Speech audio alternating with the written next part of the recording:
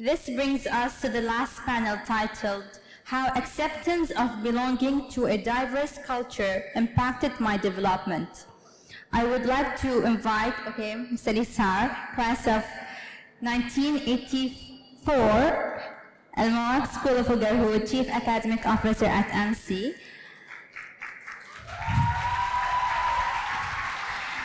And Mr. Muhammad Al-Harmi, class of 2000, Al-Mawak School of Al-Barsha, Director of Corporate Development Department in Mohammed bin Rashid Space Center.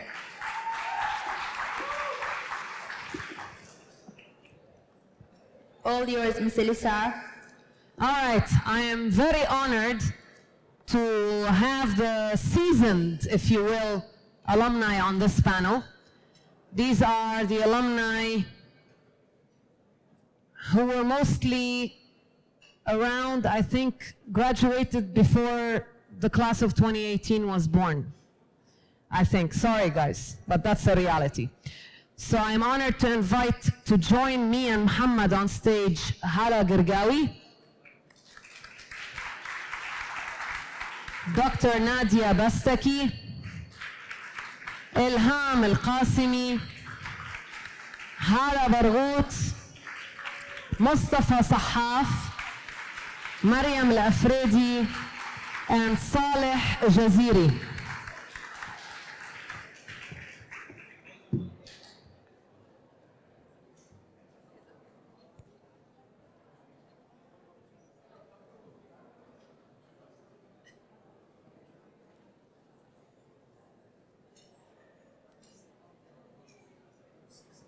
Awalan, Mustafa, I love what you're carrying there in your hands. It's a Mawakib notebook. You're about like grade 37 by now. All right, so our topic for this panel is one that is dear to my heart because it sits... All right, you know I'm gonna shush at this point.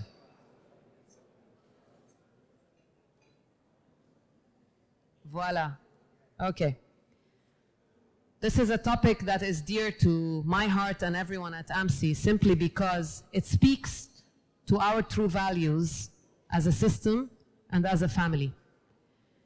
Once you reach a point in your life where you have to start making decisions, your first and foremost decision should be, how am I going to accept who I am and how I'm going to accept others for who they are. From there on, the next decisions will become easier. If this acceptance does not become your daily routine, you're going to face a lot of problems. Recently, I posted a video on Instagram, I'm sure some of you saw it, about rejecting the word tolerance. And I have a rationale for that, which is I feel like you tolerate bad food. You have a tolerance for medicine. You tolerate an attitude. But you don't tolerate each other. You don't tolerate people if you care about them. People you accept. Because tolerating them is as if I'm saying I'm just putting up with you because I have to. Versus no, I want to accept you because I want to. And this is the topic that we're going to discuss today. It's going to revolve around how being in a diverse community like ours helps us develop the skills to accept, and how belonging to such a community refined those skills. Okay? Shall we? You first. First of all, I want to thank the panelists, and I know everyone here. When I say everyone. Another thing, students, everyone on the tables, please drop your phones, put your phones on the table. I don't want to see anyone playing with his phone. I'm going to go Mawakib Sky.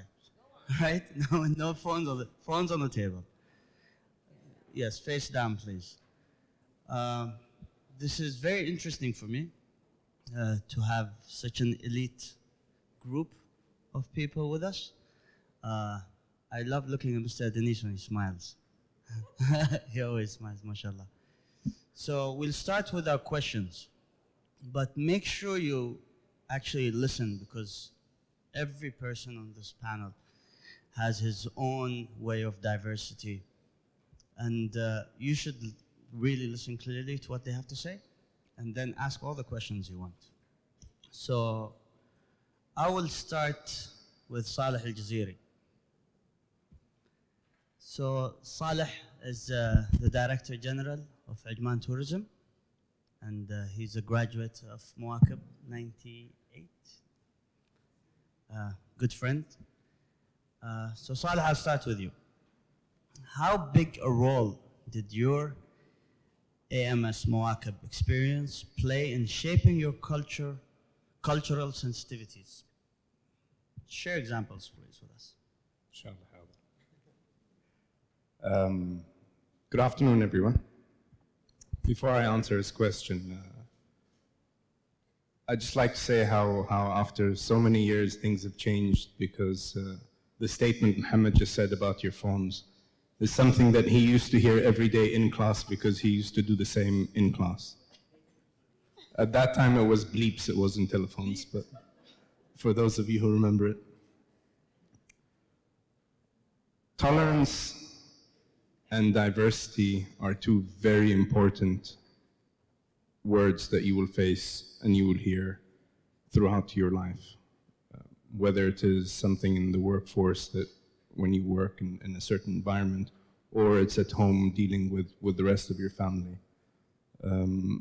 Experience in AMS definitely supported, because we were always put into an environment where we accept differences. We were always taught to listen to others' points of view and accept what they're saying, not necessarily do what they're saying, because at the end of the day, everyone has his or her own opinion, and you need to listen to what others think and how they look at stuff, their perspective, so that you can understand if yours is correct or not. Is that a good example for you? Mustafa, this experience that Saleh just described about the environment. First of all, Mustafa is the lead lawyer in Majid Al Futim, and a recent wedding happened, so congratulations. Thank you. Okay.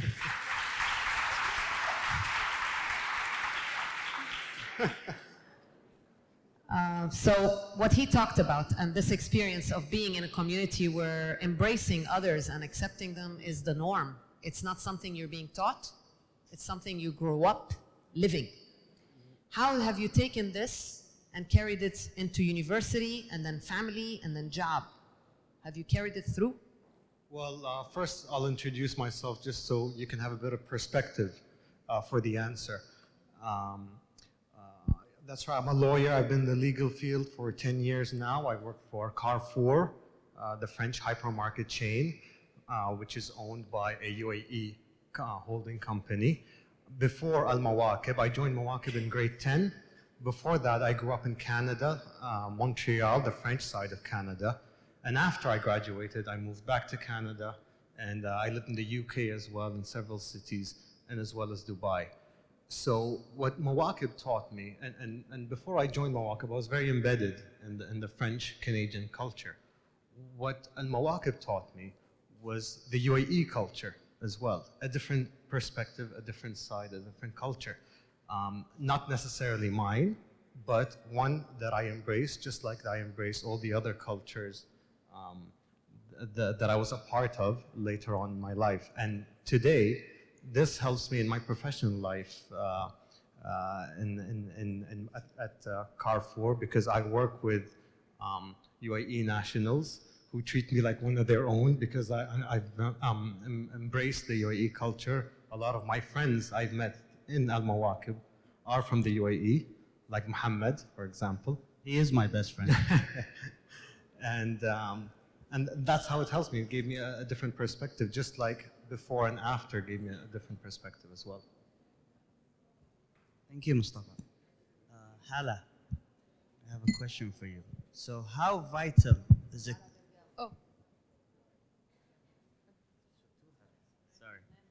Sorry, my bad. So, hello, Greta. How are you? I'm good. Oh, good. Good to see you again. Drop the mic. Wait, Marwan. So, how vital is acceptance in your daily life? How does it realize? If I may start with maybe just a brief on my background. So I was among the first batch of Zayed University, and I was the only student from Al Mawaqib school. And that by itself, I mean, we have the fear of going into university, but friends help. And I had Amna Bunwas, who was supposed to come with me, and she decided to do medicine. And I went into a totally different community, a community full of Emirati girls who 95% never heard of my school, Mawaqib. And in total, we were only 12 girls from different private schools in Dubai. So that by itself was a struggle for me. I finished Zayed University. The first year was a struggle, and then I managed to actually adapt. And then I was the third employee to work at the Hamdan bin Mohammed University. It's the first accredited electronic university, online university, and basically it was a chancellor, vice chancellor, and a website designer, because that's what you need to do at university. After Hamdan bin Mohammed University, I was working for 5 years, and I decided that it was time to do my master's. So I traveled abroad. I did my MBA at Cass Business School, and I came back. I decided that I don't want to do a government, I don't want to work for the government, and I wanted to do my own business, and I started a publishing house. And that led me to be selected for the post of editor-in-chief of anazahra.com, the first online website in the Middle East, for 3 years. And in 2014, I was appointed as the editor-in-chief of Zahrat al-Khalij magazine, which is the oldest magazine in the region as well. It's 39 years old. So I am today the editor-in-chief of a magazine that is 3 years older than I am. So yeah, that's my career. From information, I studied information systems. So from information systems, I moved to media. So the question was so how acceptance vital in my daily life.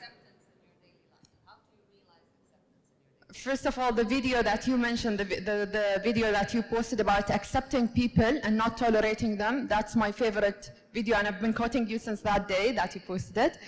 And it's really, I mean, life is all about acceptance. You have to accept everyone. You have to accept the way your mother is, the way your father is. And my father, until today, he says, the biggest mistake I did is sending you to UK. And that's the best thing that happened to my life. And I mean, I'm not upset that he still says that. I accept the way he is. I accept the way he, I mean, it's his mindset, the way he grew up. So you have to accept. And when you accept, you feel relieved. So I felt I talked so much, so I don't know. I think I answered your question. Yeah, more than Barghut. So I always call her Barghut Aslan. So Hala. Yes. How important was this culture in your personal and professional life? Okay. This panel in itself is quite diverse. We have the UAE nationals, we have Iraq, we have Canada, we have Lebanon, we have a mix of female, male, different. It's quite a diverse right there. Young, old, very old. Okay, so how has it impacted? Okay, so I'm Hala. Thank you for having me. A quick introduction. I think I'm the only person in here who has studied medicine, or basically something related to medicine, which is nutrition. So I'm in the health industry. I was born in the UAE, and I lived here for 6 years. I went to Shwaifat. Mawaqib exists then. I think, oh, you did exist, I'm sorry. But we were in Sharjah. We were just lost in that We were in stage. Sharjah. Okay, then my family moved to Lebanon, where I'm from, and put us in an American school, which was mixed. And I studied there for 10 years. Then when my family decided to move back here, we joined Mawakib. Now, I think I'm in the right group, the right panel group, because it was a major culture shock to me when I moved from Lebanon, being in a mixed school, to a segregated school in Dubai. But having brought up in Lebanon and being around Lebanese only in school, of course with maybe Canadian and American teachers, but we never mixed or mingled or hung out with non-Lebanese, or maybe very few. Being in Mawakib and having studied 3 years, in my high school years in Mawakib, taught me so much, because I was exposed to people from completely different nationalities, and my class was majority Emirati. This helped me so much in my future, because after studying nutrition and dietetics and going into consulting and helping people one-on-one, majority Emirati men and women, made me feel the sense of belonging, made me feel like, okay, I'm comfortable talking to these people because I know how they live, I know how their cultures are at home, I know how they were raised, how they eat, their form of behaviors, whether it's health, whether it's upbringing, etc. So it made me feel like I was lucky. I was lucky to have moved to Dubai, and I was lucky to have been at Mawakib, even though back then I felt it was going to be a major nightmare. So thank you, and it wasn't at all, it wasn't. Thank you, Hala. Dr. Nadia, I have a question for you. So how being a doctor, how has being embedded in a diverse culture shaped you? So first of all, I'd like to say good afternoon, everyone. My name is Dr. Nadia. 20 years ago, if Ustaz Omar or anyone, Elisar herself would say, Nadia, a doctor, mustahil. This was me, because in school I was so kind of all over the place. The people knew me because I would rap, تدري ليش أزعل عليك, you know?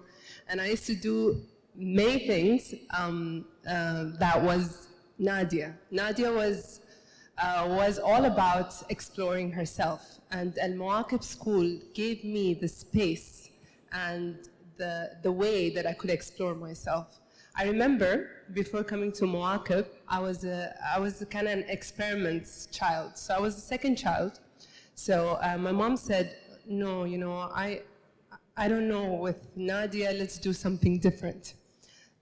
Okay, so initially we went to a school where it was all UAE nationals, but it was all like family. I knew all the kids there, their moms knew the moms, and then I went there, and then my mom decided, not really, I want something different for Nadia. Then she took me to a government school. Over there, I had also UAE nationals, but it was a different type of UAE nationals. So I was the first one who went to school with the short skirts and ribbons and stuff, and they said, you know, where's your hula hoop at that time? Where's your stockings? You can't walk in. I was in grade 2, you know, and I was like, where am I? And from there, I was like, oh, okay, this is not me. This is really not me. And then finally, in grade 3, my mom decided to take me to Mawakib. And I remember my first day in Al-Mawakib school, where I felt, this is home. I don't know why, but there was something about Al-Mawakib school which showed, and mainly it was the love, the welcoming, the big hugs of Miss Nasr, you know, teddy bear hugs. It was amazing. The welcoming and happy kind of energy and positive things that were happening. All the school was colorful with boards and colors, and I felt, this is me, you know, I can do whatever I want here. So I did exactly what I want there. So I wanted to explore, I wanted to get to know people, I wanted to get to know different cultures, and I embedded in the Lebanese culture. So I was all about Za'atar, Manaish, and Dibke, all the way, okay? I spoke Lebanese till death, you know, and then I was like, I wanted to know people, I wanted to know their cultures, I embraced. So I had UAE national friends, but my best friends today are also non-UAE nationals. So I have Lebanese, Egyptians, and we went out and we had fun and we did everything together. And it just made me understand how when you are with different kind of cultures, you accept them, you don't judge them. You are with them, you feel family. You defend them and you stand by them and you feel one. So it's not about creating differences, it's about how can we become together as a team. So when we were in school, we were together. And when we came out of school, I went out of school and I shocked my mom and I said, you know, I want to become a doctor. She's like, no, Nadia, no, this is not for you. I said, I want to become a doctor. She's like, what do you mean doctor? I said, doctor, medicine. And she's like, no, please, this is not for you. And I said, no, please, this is for me. I know I can become a doctor. She said, okay, I don't want to like shock you, but medicine is a lot of hard work. And I said, yeah, what is it? I can do it. Okay. And finally, I went to UK, and I understood that there were different types of people. So when I came out of my loving Mawakib diverse society, I went into a different diverse society, bigger diverse society. And when I went there, it was like about different people, different beliefs, different faith, different culture, different bringing upbringing. And it's so important that you hold yourself, that you hold your values, your faith, your culture. So when I went abroad, it was like, come on, let's party. And I'm like, I never partied. You know, what does party mean? No, you can come with us to the nightclub, and all, but this is not me. But I stood my grounds because I believed in my own culture. So I did what was right for me. You know, there was a lot of ways, and people accepted me for what I was. So I used to tell them, no, I can't go to the parties, but you know, we can go to coffee, we can go to dinner, we can go to a movie, we can go to bowling. And so a lot of things taught me that I have to stand for my values, for what has been there. So it's important when you go into different cultures and diversify and become bigger, and it's important that you hold yourself. You become ambassadors, as Reem was saying. You're ambassadors not only to your country, but to the family, to your values, to the faith that they brought you. So, and because you know, when you go abroad and you meet different people and you want to be a part of them, don't change your values for the people. You know, keep your values at the core because they make you who you are today. So it's very important that even though you go abroad and meet people, and being open-minded is not imitating people. Being open-minded is educating yourself. Being open-minded is accepting other people's culture, religion, difference. And it's not about being same. It's about being different and being accepted. Thank you, Nadia. Ilham, وختمها مسك. So Ilham will tell you a little bit about herself briefly, but the one thing I like to keep saying about her is that if you all don't know, she is the first woman to trek solo to the North Pole, and of course first Arab to trek solo to the North Pole. She is also the first Arab UAE national to carry the Olympic flame for a leg during the London Olympics. Yep. She is a lot of things, and she is dear to my heart. And you want to say something about her? I remember one thing about Ilham. I remember you got a very high score in SAT, and it always stayed in my head. High score in what, SAT? Yes. Yeah, I think it was the highest, I think you right? aced it. Yeah, mashallah, yeah. so. You made his life miserable that way. So, Ilham, to you I say, and this is something a lot of you might have experienced, so pay attention to this, because in diversity there often comes controversy. It leads to controversy. So there are scenarios where you have to decide and pick your battles and see how you're going to handle this. Have you had such a scenario, and how did you handle it? Sure. So first of all, thank you so much for your time and your attention today. I know you're all making important decisions, and some of this you may want to hear or not. Very briefly, after I left Mawaqib, I studied here at the American University, and then went to London, studied at the London School of Economics, and then started a career in investment banking in JP Morgan in London. I lived there for 7 years, and during that journey of studying and working in an international environment and challenging my own understanding of what's normal, what's diversity, what is true respect and understanding, I came full circle. And part of the journey of closure was doing that expedition to the North Pole, where I wanted to spend, true time with myself, listening to the voice within.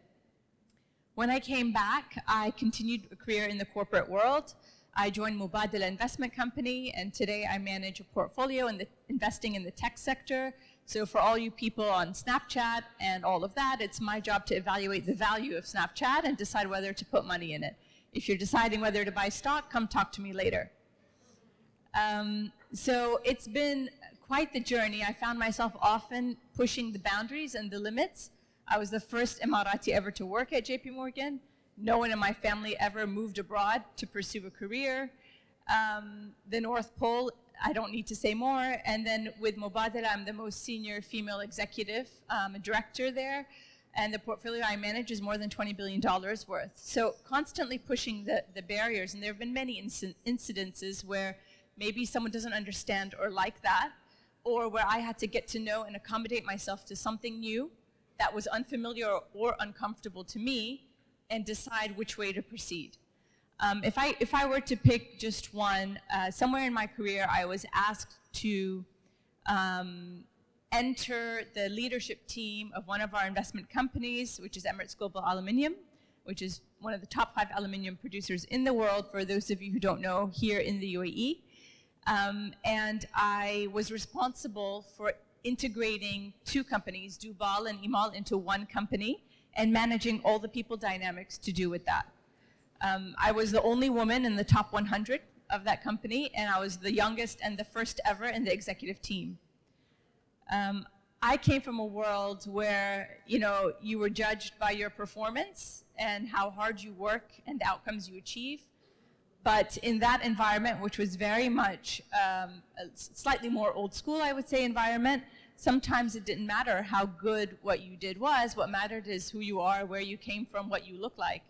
So I had one great challenge, which was to gain acceptance from the leadership team very quickly, so they would trust me to execute the merger. And one member of the leadership team did not, under any circumstance. And the way he saw the world, which is just the way he saw the world, is that there was absolutely no place for a lady in that team, much less someone of my age and my background. And maybe for the first 6 months, I tried so hard, through hard work, to gain his respect and collegiate manner. But I kept getting, a door slammed in the face. And eventually I realized that, lack of acceptance of diversity, say, for example, in a leadership team or in a company, is not something either to identify with or to be a victim of. And what that means is neither should I accept his lack of tolerance, nor should I identify with it by being the same as him, by pushing back at the same level of lack of diversity. And I knew I had been raised at Mawaqib, at home, and in my professional experience to be better than that. And I also believe that no matter how much someone wants to stand in your way, they won't be successful unless it was meant to be. And so I just accepted him for the way he was, and I stopped responding to the pushback. And I'd say that was a 2.5-year journey, at the end of which I got a massive pat on the back from our leadership. I got promoted, and he was asked to leave the company. So it worked. Respecting someone even when they don't offer you that courtesy back is an important part of diversity. You answered my question because it was going to be, I hope he got fired. So I'm glad that he did. All of you girls out there, silence the voices in your lives that tell you because you're a girl, there are things you cannot do. All right?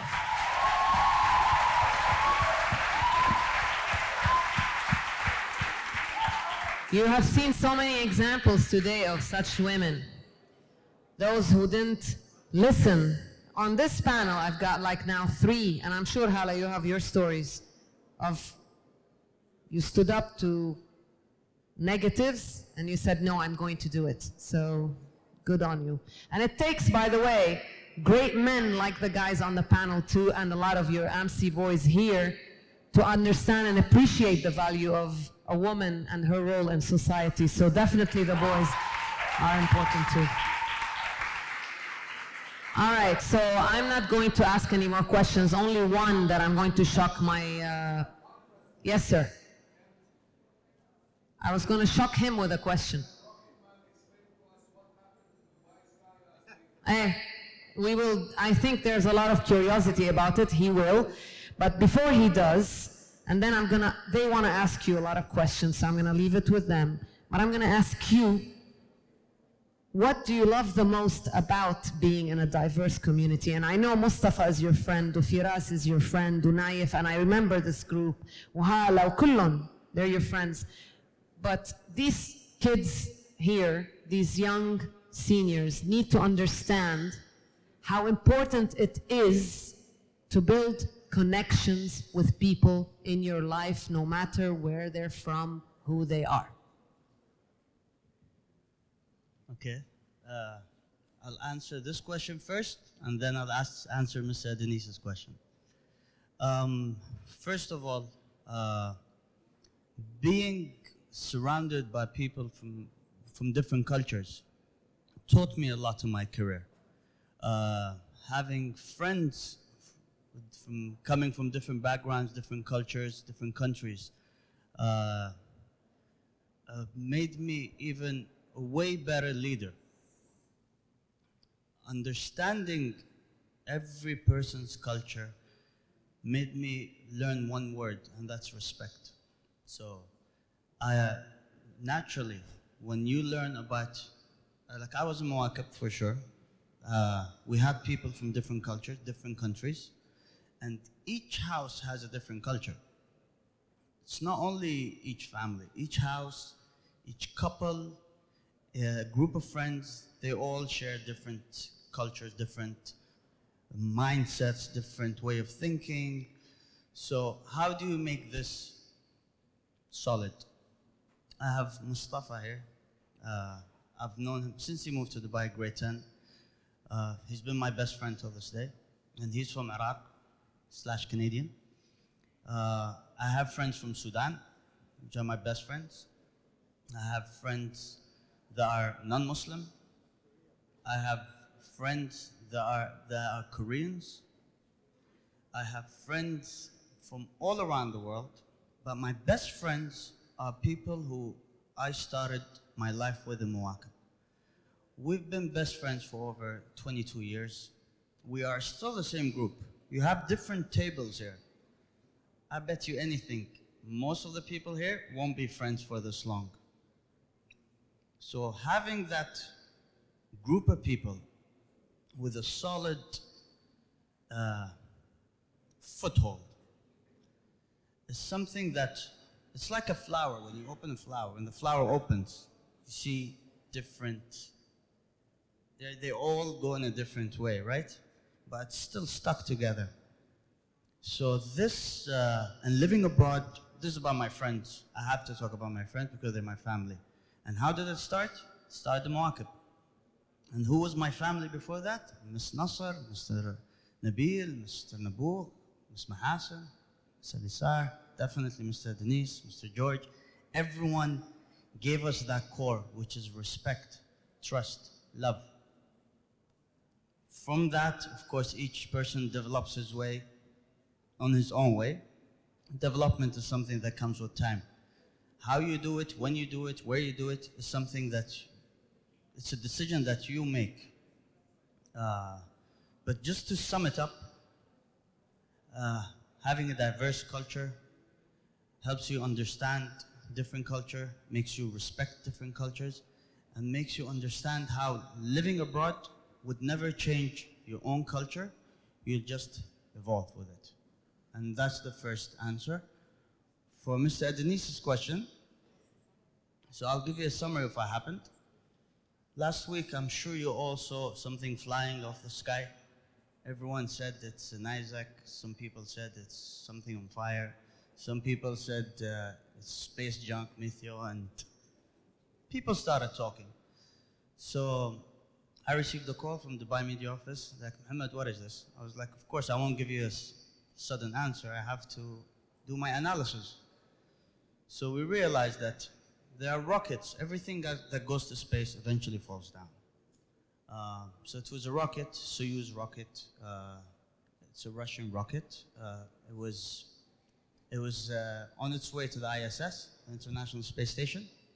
So just to make it simple, the rocket has 3 stages. So the first two stages goes down to Earth. You do the trajectory, or before that, I'll go to Delta V, which I'm sure, Mr. Adenis, when you taught me physics, you're like, no way. Muhammad, his dream was to be a football player, got to space, which I'm proud of. And I lived in South Korea. Ms. Susan is smiling. I lived in South Korea for 8 years. So basically, that was the first part of the rocket. Fell off, and it was way far. People saw it from Abu Dhabi, people saw it from Ain, people saw it from Dubai. So it wasn't falling in Dubai, common sense. So it fell in Oman, and it's not anything else if you hear rumors. So it's a rocket, a Russian rocket.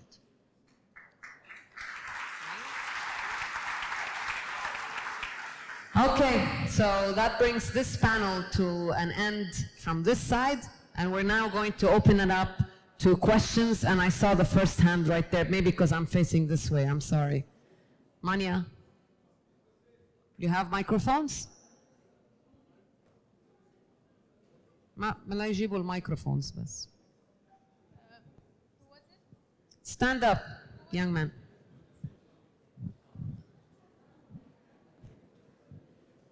Hello, first of all, my name is Saif Ali. I'm a student in Market Barsha.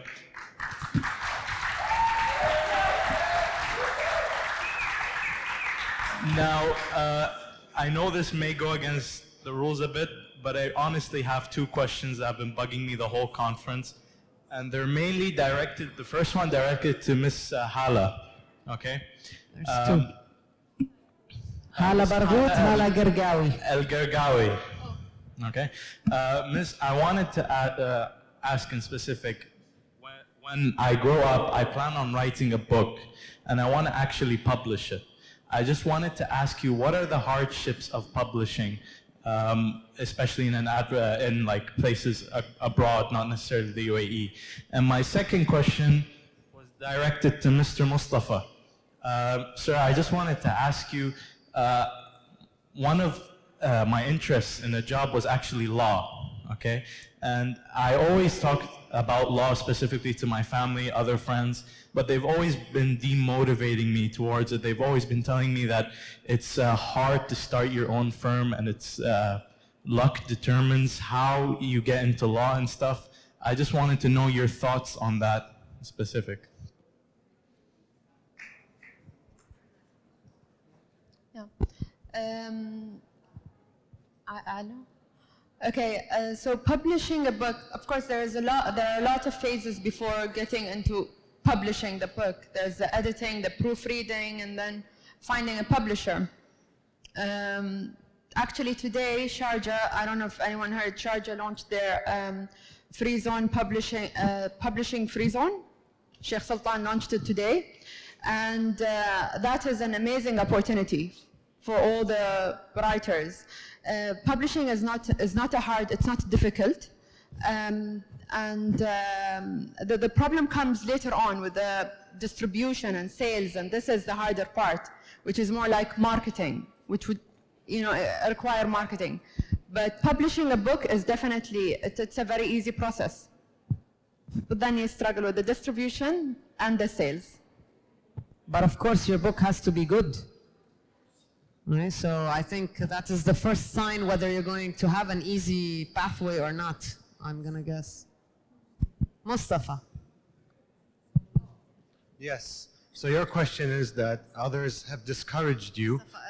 Sorry. So your question was that others have discouraged you about studying law. Now you see, law is competitive, but so is every other field you're going to go into. They tell you that you can't open your own law firm. It's very difficult to do so. Well, I haven't opened my own law firm either. You see, there are different branches of law. There's banking law, there's private firm, and there's in-house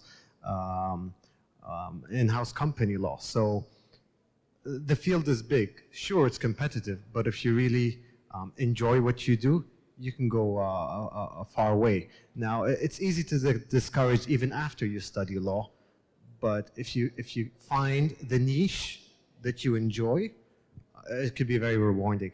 So yes, I encourage you to take law, or at least try it out and see how you feel about it at least. I think so. Don't despair. If this is what you want to do, you go for it. Of course. What was your name, Ahmed or Saif? Saif, a lot of people will discourage you and say, you know, you can't do this. Then you look at yourself and look at your passion. You listen to your inner voice and see what exactly you want to do.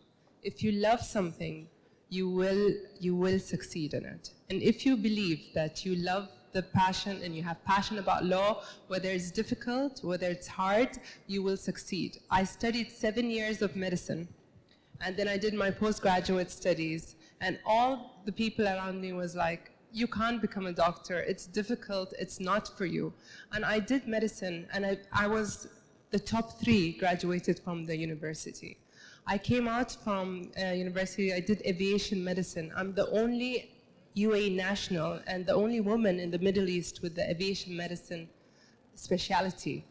And I'm one of the only executives in Etihad Airways as a female. I started, and I'm actually heading the medical and well-being in Etihad Airways. So a lot of people discouraged me many times, but I didn't listen because I know in my heart I can become what I am today. And life will face you with a lot of challenges, but you proceed and you believe in yourself and you can do it. Any other questions? Hello, my name is Yasmin Isa, and I'm a student in Al-Mawakib Barsha.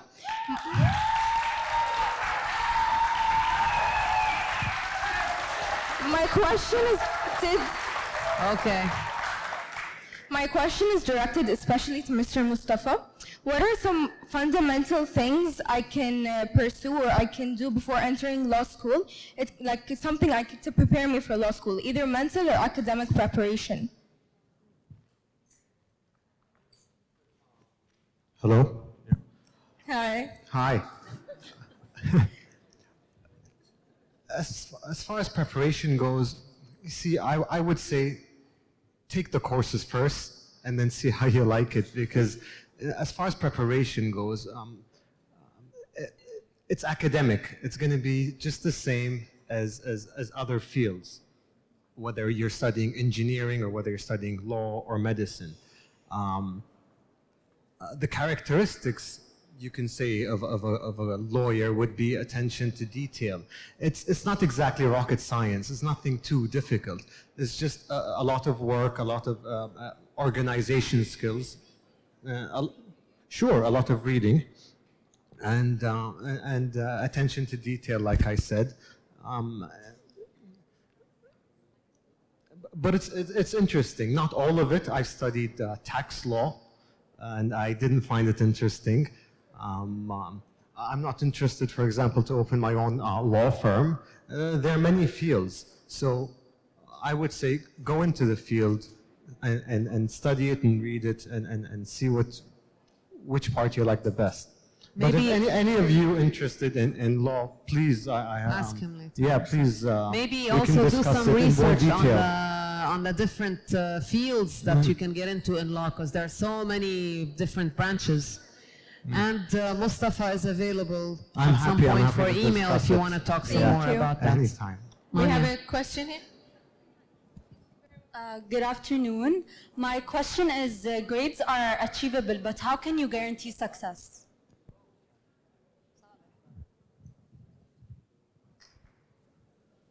Saleh and then Ilham will have something to say about this, and Hala Barghouth. I'm not sure why he chose me for this. He chose you. Faisal was talking about a C- that he can remember.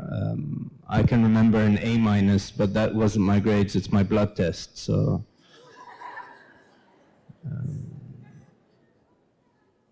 Just before I answer that question, it's actually a very good question. Guys, the boys in this room, can I have your attention, please? I can see the ladies are all facing us and they're interested in what we're saying, but the boys are giving us their backs and playing with their phones or playing with their headgear. So guys, can you actually turn your seats and face us so that you can listen to what we're saying? So those of you whose backs are to the stage, turn around, please. I know it's late, you guys want to go home. We have a little bit more experience in what you'll be facing because we've been there. And we're only here because we want to support you guys, not because we want our pictures taken. The question that was asked is, you can guarantee grades, but how can you guarantee success? You can guarantee success by making sure you don't stop. There's no harm in failing. It will only teach you how to be stronger. They say what doesn't kill you makes you stronger. There are so many times that you would actually try to do something and maybe not reach the level that you wanted to or the goal that you wanted to, but you will keep on trying until the day you reach that stage. And that's because you did not fail to stop. The day you stop is the day you fail. Even if you don't get the grades, or if you do get the grades, continue moving and make sure you reach the goal, because once you reach the goal, you've succeeded in that task, but you have many others that you need to succeed to. So continue moving forward. Thank you. We have one more question here. Hi, my name is Rashid Al-Marri from Muakab Al-Barsha.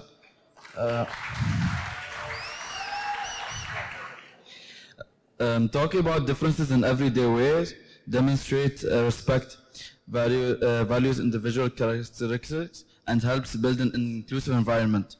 How did your experience throughout life culturally develop you to the man or woman you are today? We're gonna need to have it repeated. We didn't really hear it properly, so read it slowly, please. Enunciate. Yalla. Talking about differences in everyday ways demonstrates respect, values individual characteristics, and helps build an inclusive environment. How did your experience throughout life culturally develop you to the man or woman you are today? We sort of addressed this in our conversation, so this is, maybe Ilham, you will take this. So being in an inclusive community builds characteristics. How did you use the characteristics that were built in your environment and in your everyday life? Did I kind of nail it a little bit? Was that close? Okay, good. Yalla. Sure. I might build off a little bit what Saleh was talking about. So each and every one of those experiences will shape you. And at every single juncture, you have a choice. One choice is to question it. Why did this happen to me? Nothing ever goes my way. Why are they doing this to me? Those sort of questions. Why is this so hard? Why don't I have a scholarship? That guy got a scholarship. I want to go study in that university. Why am I not studying that topic? That's one attitude you can take to each of those experiences and the challenges in your journey. The other is to know that if you take the learning from each of those, they make the beauty and the strength inside you shine even brighter. I know we all think when we're finishing high school, we're at our prime. It's once you have multiple of those experiences under your belt that you will be at your prime. And you will know when you're at your prime because people always respond to people who carry themselves with the dignity and the humility and the grace of someone who learns from their mistakes and their failures, and from whatever life throws in their way, even if it's not their fault. So I think, for me, the answer is, if those things didn't happen, you would never reach your full potential. We have a question on this side. Good afternoon. My name is Shamal Attar. I've got two questions. It's a general question. So when do we start achieving our bigger goals, and what's the first step towards them? The second question is, how do I get recognized if in the workplace and university if the competition in the major I choose is highly demanded by students? Maybe I can say something.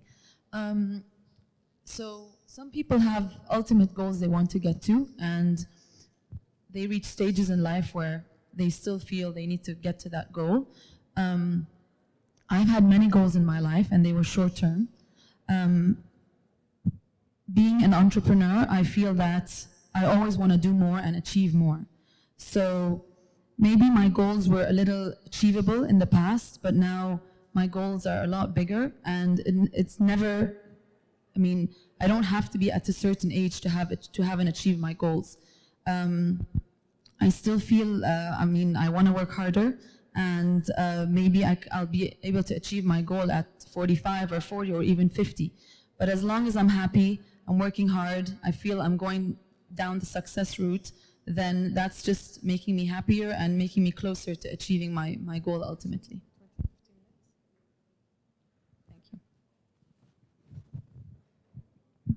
There's another question. Saleh, go ahead. There was another question. Yalla, Saleh. Just to add on to that, you said a very specific word, our bigger goals. The word bigger is a very vague word.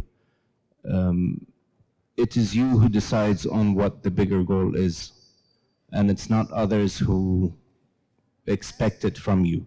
You need to know what the goal you want to reach is and when you want to reach it. Your bigger goal could be being a minister, or your bigger goal could be living happily with a family at home. It's you who makes sure which goal you want to reach and when you want to reach it. And the second question of how can you excel in a marketplace that a lot of people have the same background, competitiveness as another word. You need to make sure that your voice is heard, and your voice will be heard by people around you. So make sure that you have everyone's support, and make sure you work as a team, because it's the team that will actually push you to go higher. So it's easy for you to say, yes, I'm a great student, or I have great capabilities. But if you work alone, you won't reach to the top. As the saying is, one hand doesn't clap. Oh, thank you, Saleh. Mania? Okay, we have a question here. Hi, my name is Lujain, and from Garhoud, and I have a question for Ilham. What inspired you to go to the North Pole, and like how did people react to this thing?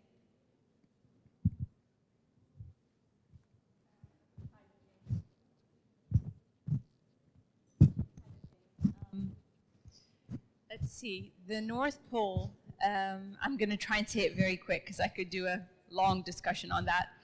I knew that I needed to push myself out of my comfort zone because I had succeeded in anything I had put my mind to that was academic or professional, and so I wanted a challenge that was neither academic nor professional, and something that I hadn't necessarily proven myself in the past. It was, for me, it was an internal goal. It was something I wanted to do without relying on my support network. I was very social and very close to my family, and so I often did everything, you know, in groups with a lot of encouragement from my friends and family. And so I wanted to see what it would be like to ski in silence 14 hours a day, where you can't even have an iPod because it's frozen, and the only encouragement you have is your own willpower. That was why I did it. And the reaction, as you can imagine, was similar to what we discussed today.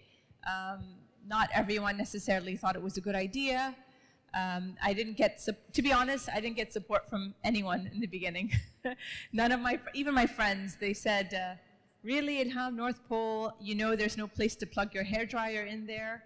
You know, you're gonna be dirty for all those days. Can you handle that?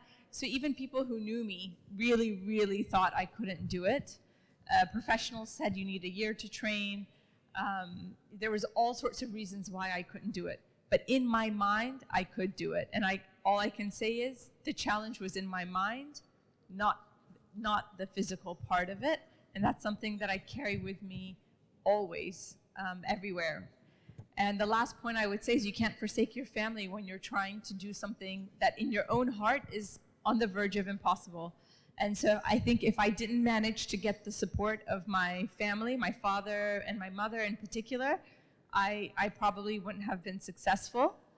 And you know, I personally always cook an entire target until I'm sure I'm going to do it before I talk to anyone about it, because as the rest of the panel has pointed out, there will always be naysayers. There will always be people that, actually most people will say you can't do it because if they thought they could, maybe they would have done it themselves. And it's okay that they don't think it's possible. That's their life, but then you have your dream. So you have to be confident and sure of your dream and how you're going to achieve it before you start talking to people about it and they sort of pollute your conviction to go ahead. I think we'll take only one last question. Hi, Mr. Adonis. Hello, everyone. My name is Abdullah. 1 second, please. 1 second.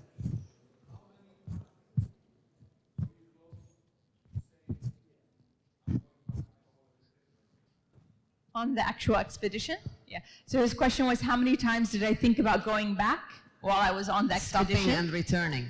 Yeah. It's funny, it was the first day. And what happened was, so you go to a base camp, which is a floating station, Russian station on ice. You pack all your gear, and then a helicopter drops you off at 89 degrees north latitude on the Arctic Ocean, no land, you're floating on ice over the sea.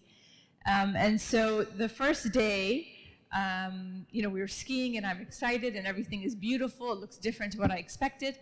And then, you know, 6 hours in, I started feeling like my head was drooping. I started to feel really heavy and lethargic. And I pushed forward for another mile. And then after about a mile, I just dropped to my knees. And the doubt kicked in, right? So I said, what am I doing here? Who did I think I was to be here? Obviously, I could never do this. All these thoughts started going through my head.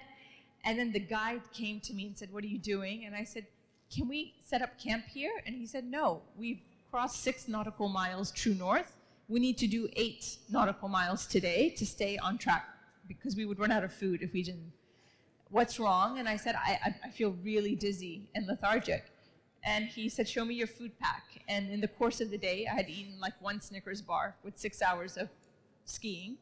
And water, I had drunk about that much from my water bottle. And so it was just lack of awareness of my environment. And I didn't really anticipate the physical challenge of the cold, because the cold was so cold that if I stopped for more than 3 minutes, my fingers would freeze. And it was so cold that all my food was frozen. And so I couldn't take a bite out of the food. So they shared their snacks with me, and everyone stopped and allowed me to hydrate. And then when we continued, going back to teamwork, we always ski single file, one behind the other. Two of the people with me skied next to me. One of them, Italian doctor, really good friends with Andrea Bocelli. And so he started singing opera for me to keep me going since there's no music.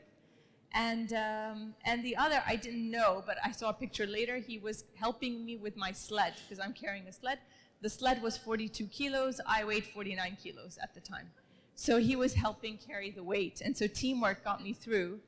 And then when I got to camp, I very simply evaluated what went wrong, and I categorically and methodically corrected it. So I would sit at night and chop my snacks into tiny bite-sized pieces and have them in a place where I can keep eating without stopping. And many tricks like this I took advantage of. And I never, ever doubted ever again that I would make it. Omar, your next adventure? We have one last question, that's it, but I wanted to say that among the panelists today was also another adventurer, Omar Derbes. We didn't get to touch on his ginormous accomplishment last year, so now, you know, Ilham is throwing it at you, Omar. Maybe next trip is to the North Pole. Tell us what you did last year. Last year, I joined the toughest foot race in the world in the Sahara Desert. It's a 250-kilometer run. Running up to, it was plus 50 degrees in the desert, yeah. It was a 6-day challenge. Based on your question, Denise just asked me the same question. On the second day, I ended up in the infirmary. I was dehydrated and I was there for 4 or 5 hours. I wasn't planning to quit, but I was hoping they get me out. They say you can't continue. But once they gave me the green light, I pushed through. So I never thought of quitting. I was just hoping they pull me out, to be honest. The longest day was 80 kilometers. So it's a stage, yeah. This is just walking, Omar? Or no, running? It's running. Running? You can run and walk. Yani you can combine running and walking. Yeah, yeah. And this is for 6 days of non-stop. 6 days, yeah, and you have a time limit per stage. And, yeah. There's a time limit per stage, so the longest day is 84 kilometers. It took me 24 hours. Wow. MashaAllah. Yeah. So hopefully we have a lot of adventurers someday that we hear about in this crowd. I think that's it. We'll take one very, very last question if there is one. Otherwise, we will call it the day today. Is there a last question? Yes. Yes. That's it. Here. Oh, in the back. And that's it, the last one. Go ahead. Okay. Hello, everyone. My name is Abdullah Nasser. I'm from Al Mawakib Al Garhoud. Oh, in the morning it was way louder. What happened? Oh. Wait, who's Garhoud here? Barsha, are you still here? Come on, Isas.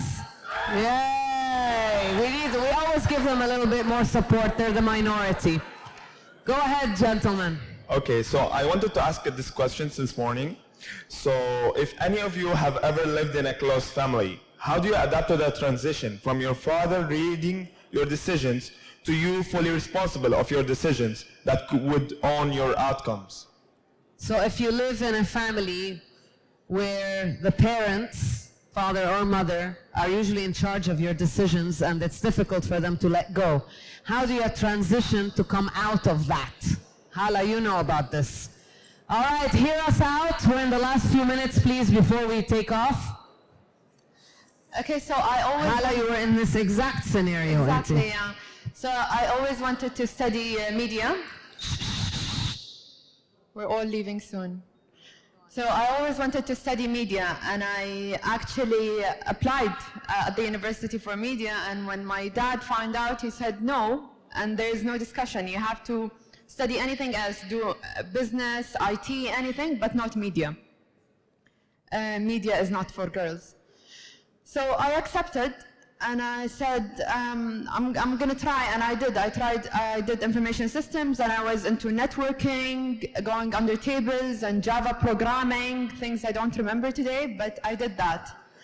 And I ended up in media. I mean, you have to find out what you're passionate about. You really need to find out your passion, and it will come to you. I really didn't choose the media field, but it came to me because this is what I'm interested in from the beginning. So don't make your parents, don't argue. You can convince them, but you don't have to fight for it, because at the end you're going to get it. Okay, that's good advice actually. That's very good advice. Okay. خلاص now we're... one. Okay. كيف أقول لك لا يعني هند صديقي. Together. واسطة لهند صديقي يلا. Sally said use your wasta. They're using our You are entitled 100%. Hello, my name is Hiba Saeed. I'm a senior in Al-Mawakib Barsha, and my question is for Dr. Nadia. Since I personally want to study medicine, I want to ask, do you recommend us studying in the UAE or abroad, and why?